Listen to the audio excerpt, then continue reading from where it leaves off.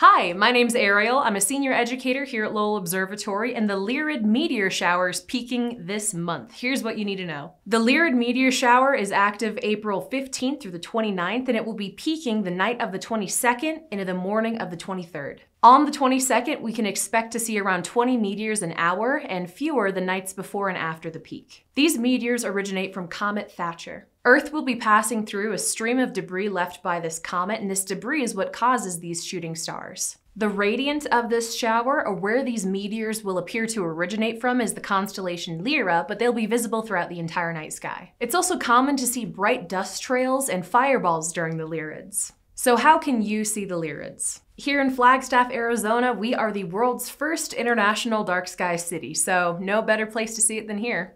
It'll be a nearly new moon during the peak of this meteor shower, so we won't have to worry about the moon washing out most of the meteors, so it'll be a pretty good show. It's slowly starting to feel like spring here in Flagstaff, so we've still got to bundle up while we're watching these shooting stars, but don't forget to make some wishes. I'm Ariel with Lowell Observatory. Thanks for tuning in.